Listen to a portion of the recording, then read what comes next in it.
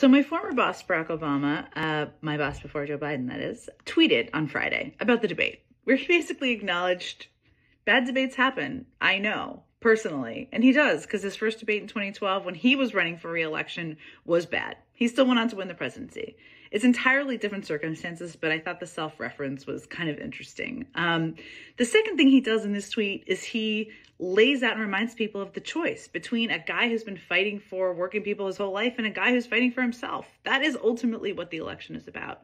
And the third thing he does in the tweet is remind people that it's not just about one debate, bad debate performance. It's a similar message to the one, by the way, that Governor Gavin Newsom has been using and others. I think it's pretty effective messaging for people who want to stick by Joe Biden. A lot of people are. Obama's obviously a significant player in the party. Gavin Newsom is a significant player in the party. It needs to be a lot more than that. Obviously, you need the American people, the majority of them, to vote for you. But I thought the messaging in the Obama tweet was particularly good. Acknowledging what happened, you saw it, reminding people that even he, who a lot of people still greatly admire, had a bad debate night, and reminding people what the choice is and that it's much bigger than one debate.